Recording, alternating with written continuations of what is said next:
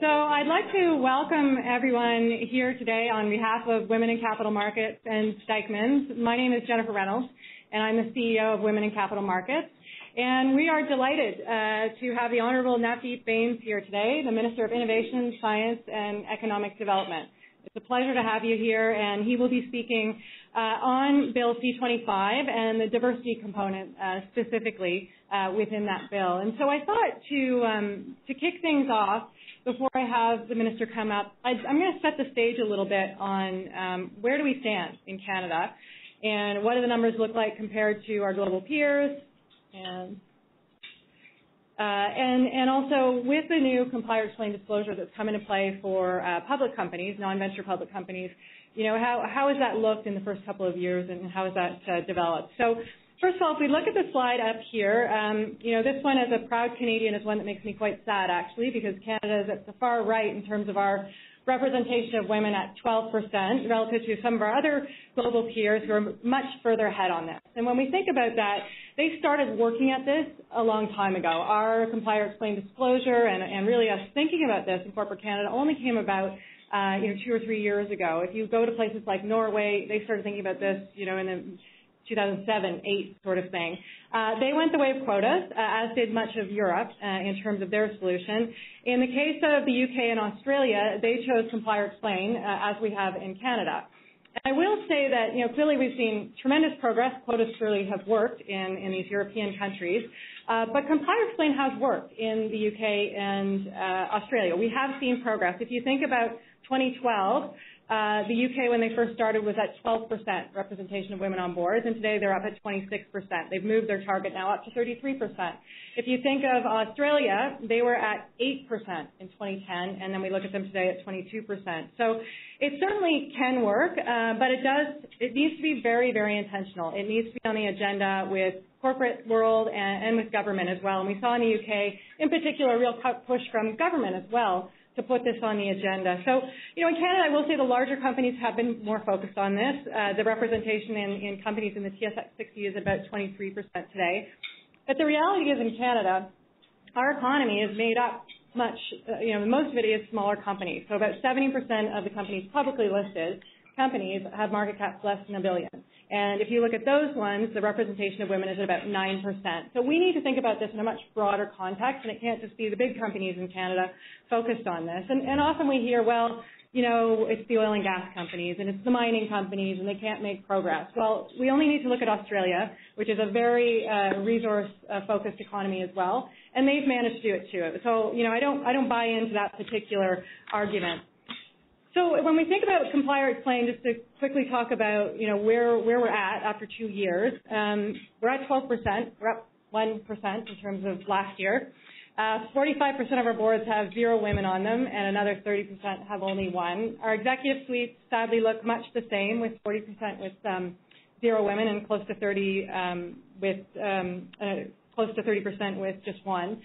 So we need to fix that. That's just broken when I look at that, and we need to see quicker progress and to be really intentional about this. The new disclosure, only 21% of companies have a policy when it comes to gender diversity on their boards and in senior leadership. So that's not fast enough. It's not enough focus from my perspective from the corporate world. So I think we really need to think about this. And, you know, the reason that these companies will give so often is that they just couldn't find anyone who merited a board seat.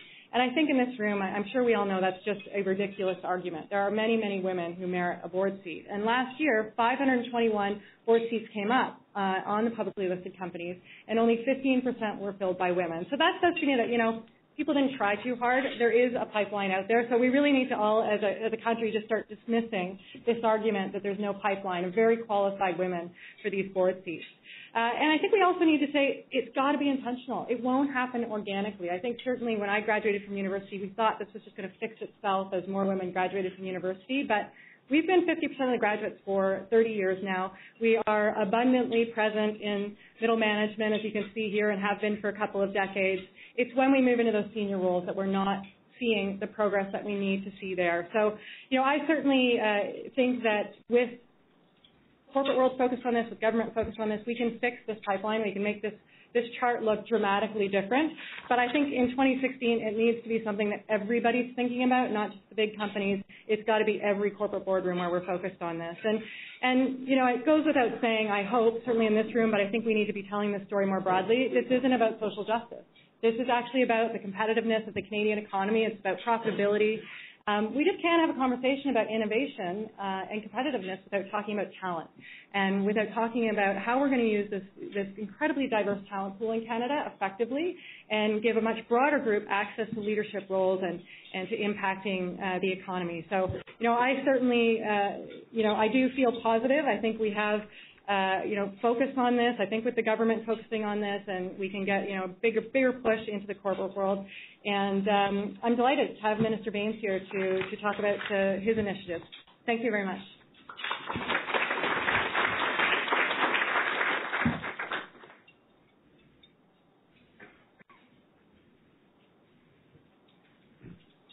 Thank you very, very much, Jennifer, for your leadership and for those kind remarks and those numbers. I'm an accountant by background, and so numbers really illustrate a very important story that you've told. And so thank you very, very much for your leadership, and I look forward to working with you.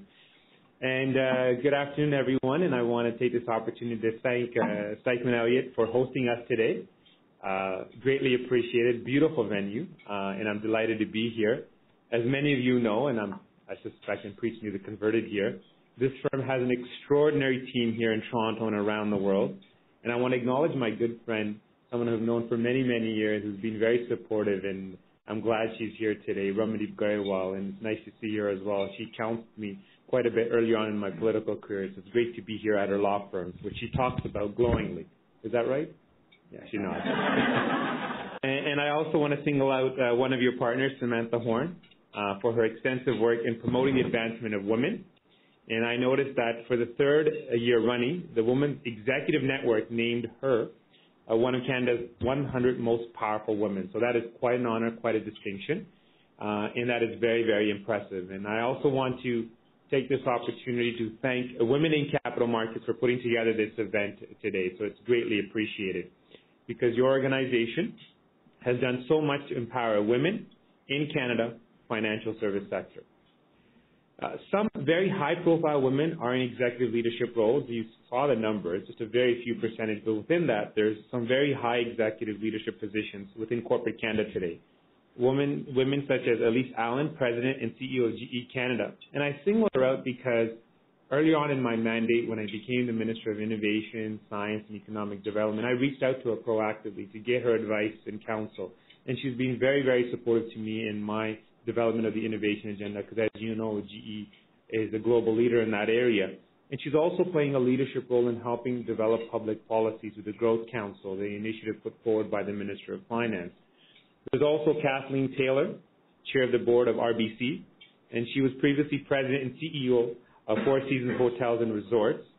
And there's Sandra Stewart, President and CEO of HSBC. And I think we as Canadians need to make a point of recognizing these outstanding executives. We don't brag enough about them. We don't acknowledge them. We don't highlight them enough. And that's why I wanted to take this opportunity to highlight three of many outstanding executives that we have in Canada. And these should be household names. These are names that we should, you know, really brag about and be proud about. And I'm here today to discuss how we can empower and promote even more women to become corporate leaders. So the objective is not only to highlight our successes, but what is the roadmap going forward to continue to build on that success. The latest figures, and shown, my number here in my remarks says 13%. You've got 12%, so it might be a rounding error. But it says here the latest figures show that only 13% of all seats on corporate boards in Canada are held by women. And among Canada's largest corporations, that figure goes up to, and it said 23% in the slide as well. So there's a modest uptake when you look at it from that perspective. But I want to share my perspective. As a father of two young girls, a 9-year-old and a 6-year-old, a Nanki who's 9, who, by the way, I just want to say I had the opportunity to be with them home this morning. So I flew in late last night to make them breakfast and spend some time with them. And that's one of the challenges of this job is the amount or the lack of time that I get with them. The 9-year-old is like heaven. She's perfect. She's an angel. She's very thoughtful. She's like me. And the 6-year-old is the devil in disguise. Kidding aside, I really see the world through their eyes, right? And for their sake, I want them to grow up seeing far more women and other underrepresented groups reaching the highest levels of corporate leadership. Because that's the same hope and aspiration my father had for me when he came to Canada. Over 40 years ago, he landed here in Toronto, literally a few dollars in his pocket. And he wanted to build a future, not only for himself, but for our family, and he wanted me to succeed. And I have those same expectations of my girls, and I want them to succeed, and I want to be able to tell them that they can do whatever they want. And I don't want to share these numbers of 13% or 20% with them. I want to be able to say it with much more conviction. So let me explain why this is also important. And I'm going to take a step back here and present a different lens, and it was highlighted by Jennifer. Economist Harry Markowitz earned a Nobel Prize in 1952 on his essay on modern portfolio theory. Central to his theory was that the strength of an investment portfolio depended on having a diversity of assets.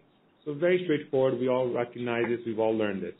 And to this day, asset managers rely on the Markowitz concept to provide their clients with healthy and reliable returns. Because diversity is powerful, not just in investing, but in so many other aspects of business. More senior executives are realizing that a diverse set of skill sets, perspectives, and backgrounds are crucial in developing good ideas.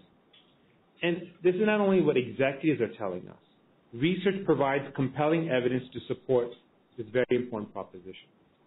One study has shown that corporate boards made up of members from diverse backgrounds have a 53% higher return on equity than those without.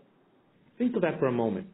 They make 53% more profit on the money shareholders have invested. The business case is very, very compelling. As I said, I'm an accountant, so those numbers really stand out for me. Another study found that firms with diverse leadership teams are 70% more likely to report capturing a new market each year. And that's really important from the Canadian context. Because as the Minister of Innovation, Science and Economic Development, and responsible for Statistics Canada, I recognize we're a country of 35 million people, and we'll have new data to reflect that, and accurate and reliable quality data to reflect that in February. Our domestic market is not significant enough. We need, if we want to be ambitious and want to succeed globally, we need to be export-oriented, and we need our companies to succeed abroad. So in order for us as a country to succeed, to have a high quality and standard of living, to create the good quality jobs that we want our companies to be global, to be competitive. And so imagine that if a study found that firms with diverse leadership teams are 70% more likely to report capturing new market share, the potential it has for our economy to grow. And a growing body of research shows that businesses with one or more women on their corporate boards deliver higher average returns on equity and better average growth. So the bottom line here, ladies and gentlemen, is that there is a strong and compelling business case. It really is good for the bottom line. But I want to take a step back. It's not simply about the bottom line. This position is also based on values. Our government, under the leadership of the Right Honourable Justin Trudeau, believes in the equality of opportunity. This is at the core of who we are and what we believe in and how we make decisions. We believe in a society where everyone has a fair chance to succeed. And that is really the driving force behind what we're going to be talking about today and some of the decisions that we make. Because Canada is at its best when everyone benefits, not just a few. And I've seen this firsthand politically. I am very fortunate to have the opportunity to travel and represent Canada abroad. And I can tell you, I talk about my Canadian experience in the point of pride. I remember when I was a teenager, I think I was 15 years old at that time, and a young man wanted to join the RCMP, Bold-Age Dillon. And he had some difficulties, and there was a lot of pushback, but ultimately common sense prevailed. The rule of law prevailed. Our Charter of Rights and Freedom prevailed, and he was able to serve in the RCMP. And most recently, a young man in Quebec wanted to wear his kirpan to school. And again, that went up to the Supreme Court. And again, he was able to do so. But the point I'm making there is that that's what it means to be Canadian. That sense of belonging is what's so critical to our political philosophy and how we govern. Because at a time when other parts of the world are turning inward and questioning the value of diversity, now is the moment for Canada to set an example. This is where we really have a unique opportunity to show leadership. We can show the world that an open and diverse society can bring enormous prosperity that benefits everyone. And that's the key part here as well, because we want to make sure that prosperity and benefit is for the many, not the few.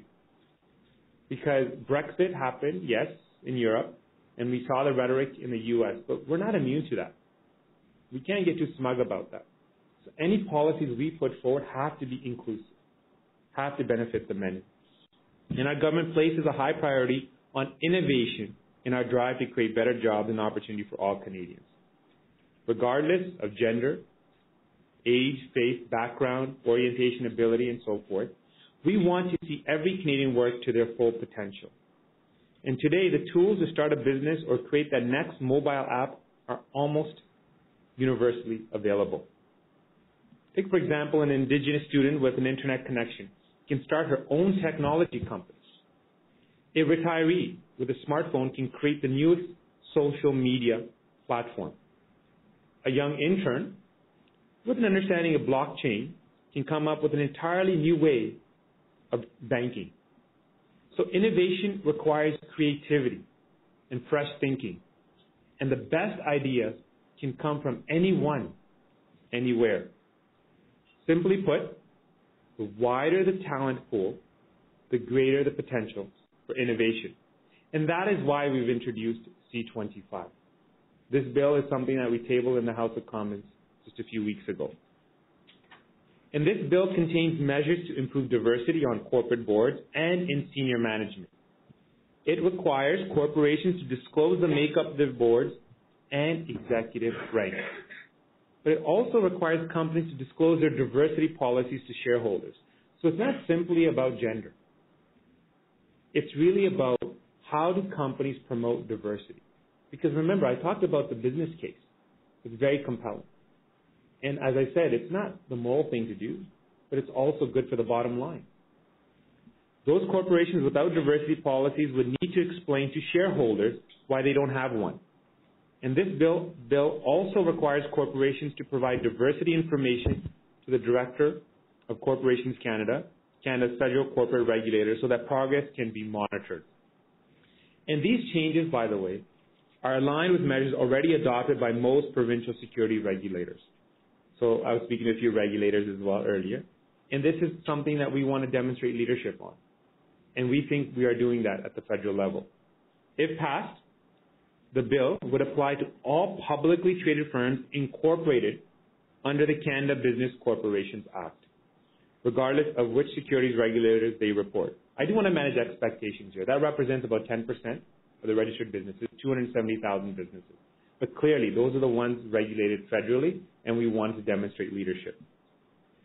Two other measures in the bill will also increase diversity in corporate Canada. And one of those measures, and I was talking about this earlier to some of the team members here, requires board members to be elected every year rather than every few years. And this measure will result in more regular turnover of board members, and it will encourage companies to recruit from a wider pool of candidates. So, we often hear this story, we would love to see more diversity. We would love to recruit you, but you got to wait 3 years, and, we do this. We have to put together this whole slate of names. There's a bunch of excuses. I've heard them. You've heard them. And a second measure in the bill requires board members to be elected individually rather than as an entire slate. So that deals with that issue as well. An all-or-nothing approach prevents voters from meaningfully exercising their democratic rights and bringing in the board that they want.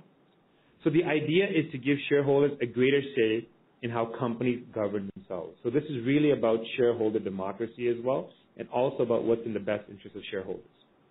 Indeed, shareholders can play a constructive role in holding corporations accountable for considering a broad range of candidates and skill sets among their senior leaders. And I'm proud to say that as this bill makes its way through Parliament, it already has received early support from all major parties in the House of Commons. So this is a nonpartisan issue, ladies and gentlemen. This is not a liberal issue, a conservative issue, or a green issue, or an NDP issue. This is a Canadian issue, and it's great that we have the ability to reach out to other political parties. And I worked really hard in advance to sit them down, to take them through the change and say, look, we got to come together and send a very positive signal. We got to work together on this file. Our country has an abundance of qualified candidates who reflect the diversity of this country, because we've heard that excuse as well. Oh, we're not sure that, we have the right skill sets or the person with the right skill sets from that diverse background. The Canadian Board Diversity Council publishes an annual list of qualified candidates whom they consider ready for leadership roles on corporate boards. And the Institute of Corporate Directors has a list of more than 3,500 women in its directors register. So there is enormous pool of individuals to select from. And to help companies find the right candidates for boards, the Institute offers a free referral and matching service. So ladies and gentlemen, with Bill C-25, our government aims to develop a new generation of leaders with the skills and experience to drive economic growth through innovation. The bill acknowledges that there is a great value in diversity. This is the Canadian story. And this is a story that I tell time and time again. People say to me, oh, all these changes in the U.S. and Europe and the emerging economies in Asia, how does Canada position itself? How is Canada going to succeed going forward? And this is a message that the Prime Minister relays, and this is something that I echo on his behalf. It is going to be our diversity. It's going to be our people. That is our secret sauce. Diversity is our strength, and it is our competitive advantage. That's how we will create better jobs that strengthen the middle class. That's how we will provide better opportunity for all Canadians to participate fully in the economy. And I ask you to lend me your support in the coming months to turn this bill into law. Thank you very much.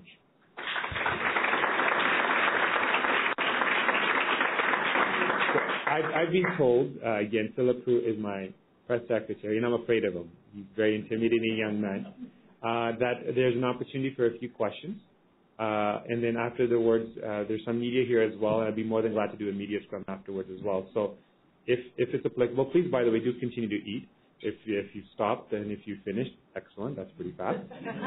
But I'd be more than glad to answer a few questions, and then 1 minute after that, you can do some closing remarks. Yes.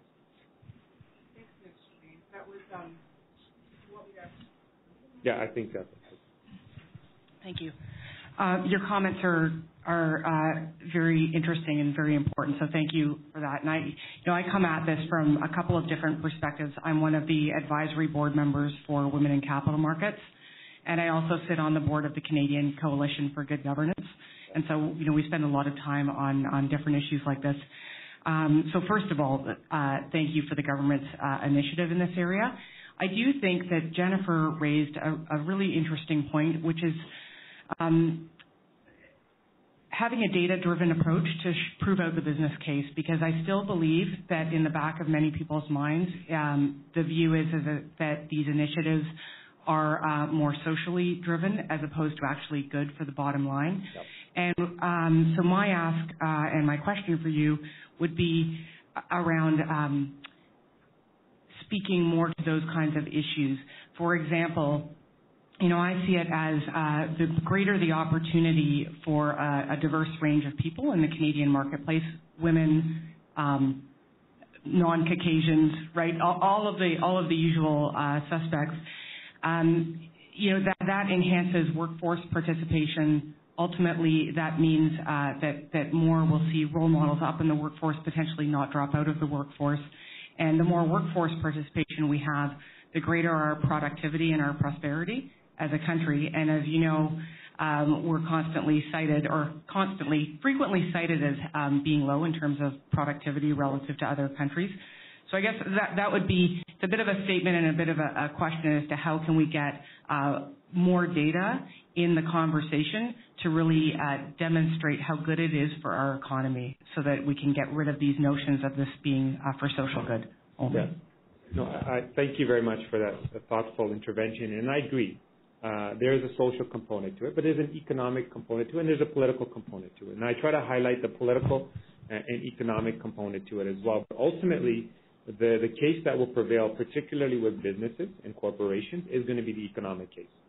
And I, first of all, agree with you that there is enough data out there, I believe, and there is enough information out there that makes the case, but it's not being amplified, and it's not being disseminated in a manner that's really resonating with the decision maker. So there's a challenge that we have. And that is why we feel at the government level, the Prime Minister is trying to set that example. If you recall, when we introduced our cabinet, we had gender parity. Recognizing that wasn't going to solve every single problem, but it sends a very clear signal to the market that we as a government want to play a leadership role in this area. So it's easy to preach the business case to corporate Canada, but we also want to do so when it comes to how we select individuals on our boards, specifically for the portfolios that I'm responsible for.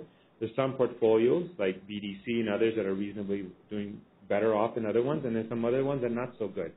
But overall, our government is around 31% when it comes to, for example, as one aspect of diversity. There's many aspects to it with respect to the number of women sitting in senior management or board level positions. So we want to show leadership there. And in doing so, we want to make the business case. And that is why I'm the minister as a senior economic portfolio making this case. Yes, I'm very fortunate that Women of Status of Women supports me on this, but I'm the one bringing forward this bill, and I'm putting it through the lens of an economic case. So I can tell you right now that I'll continue to work with corporate Canada and to push this agenda, but your role and the leadership in this room is going to be critical. And that was my concluding remark. It's going to require collective effort. Because ultimately, it's a change in mindset too, right? There's a cultural aspect to it. We were talking about this earlier.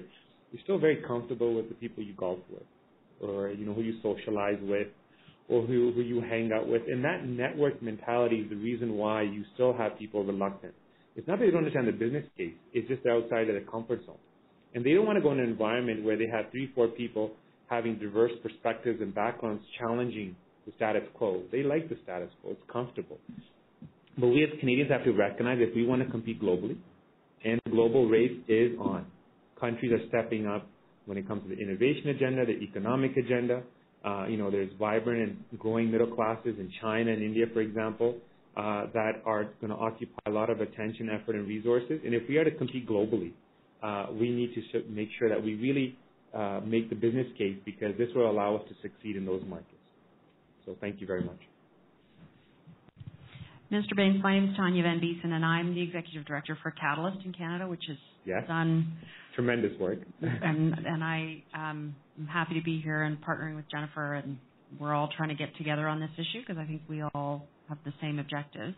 We have been making the business case since 1962, and I suppose you could argue that it's not, we're not getting it out there, but I'm not sure that's entirely the case. So I agree with Marcia. I think tying this into innovation is a huge part of what you can do, and that message, because I think the fact that Canada has lagged in innovation for years and years should be a message that all businesses are concerned about. And I think certainly, your board members, our board members talk about it all the time.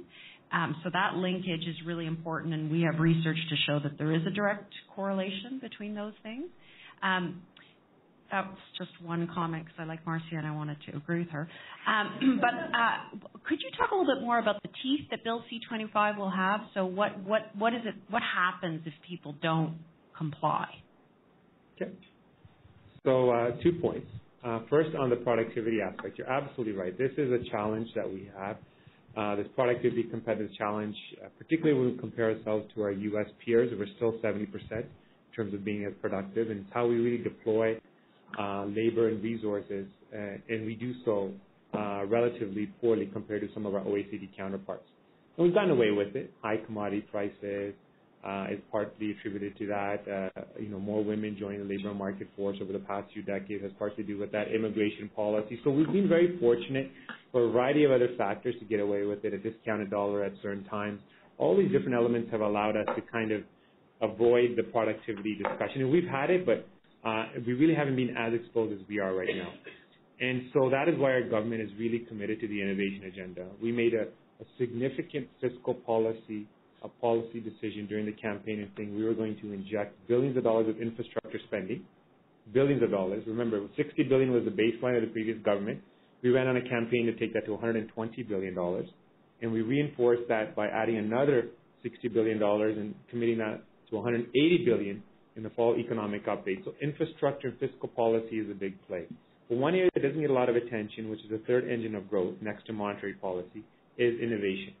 And what's going to be different this time, there's 2 different components to it. So I talked to my predecessors, I've talked to many experts One is we have to be government-wide. We have to break down the silos. I cannot simply say innovation is something I'm responsible for and not speak to the health minister, and not speak to the employment minister, and not speak to the immigration minister.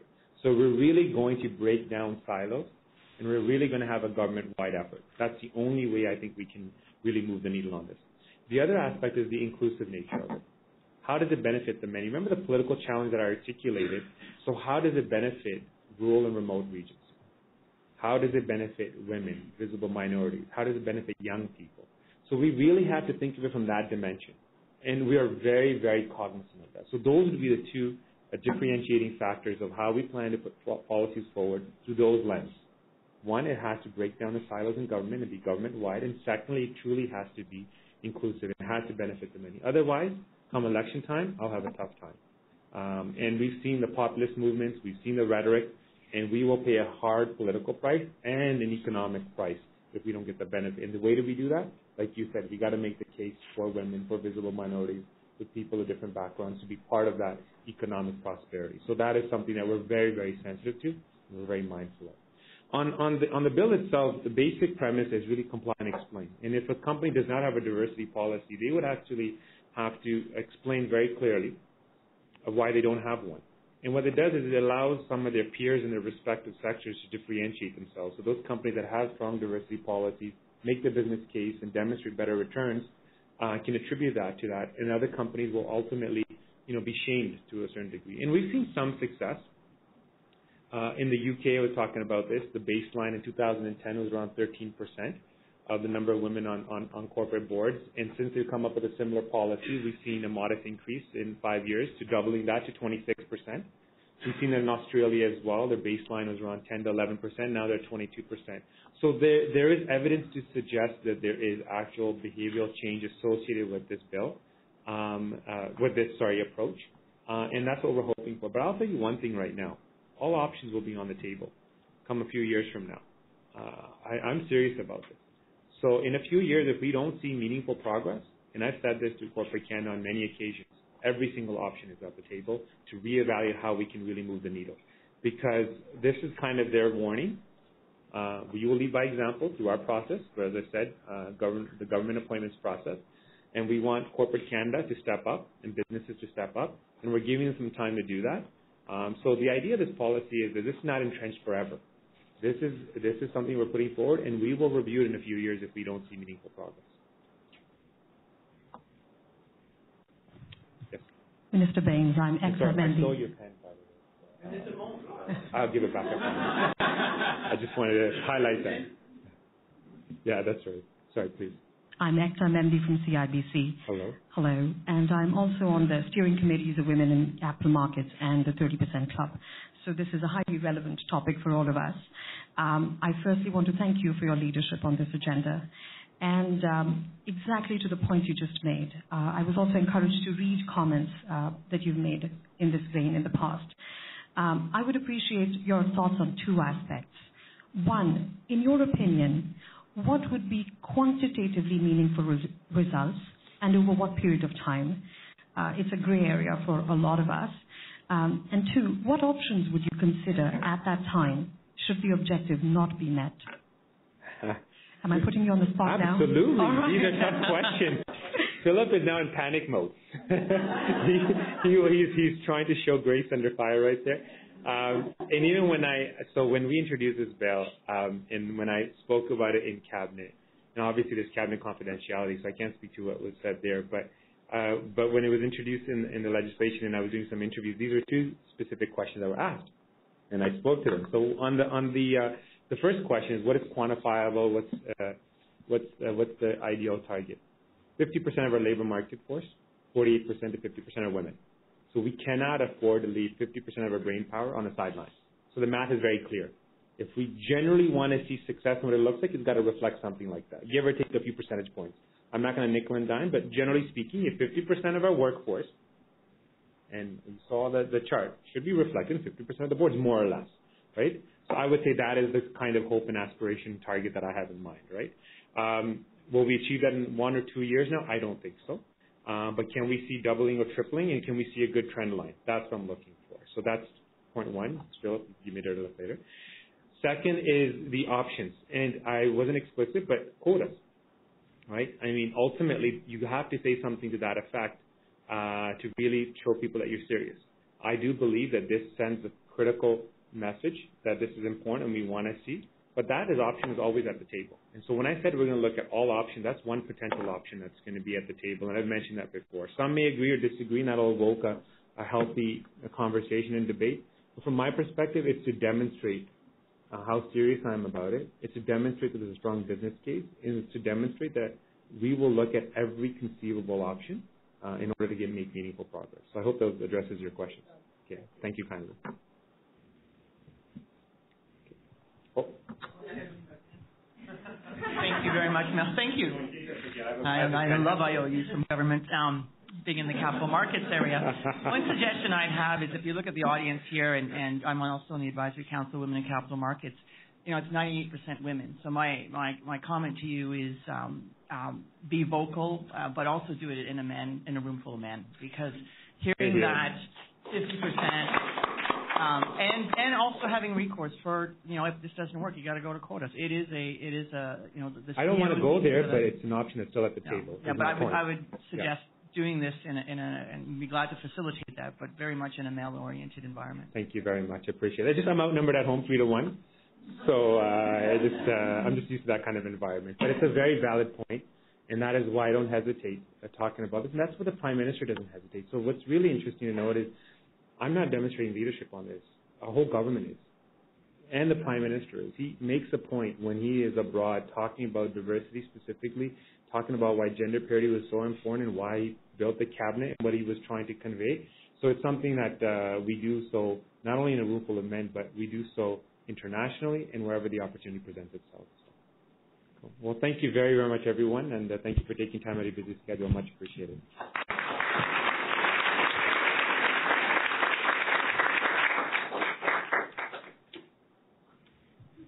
Thank you very much, Minister Bains. My name is Ramandeep Bains. I'm here at Stephanie Elliott, and it gives me great pleasure to thank all of you on behalf of the firm for coming here today. It's really our privilege to have hosted this event with Women in Capital Markets.